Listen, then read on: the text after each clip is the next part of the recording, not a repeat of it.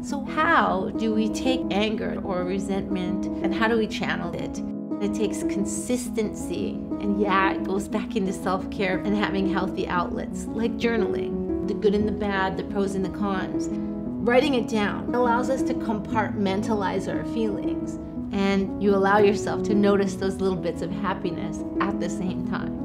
Another thing I always love to suggest, which works for me, is just movement, plain and simple. It could be yoga, it could be going for a walk, it could be going for a run. I'm less angry if I go to a kickboxing class.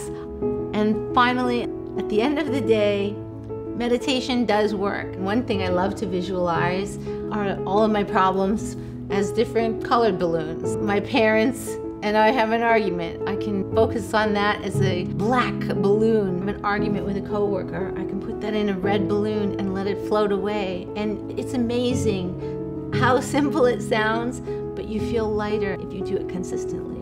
As caregivers, for sure, we're entitled to our feelings. We're entitled to our anger, but we also have to be responsible for how we release it.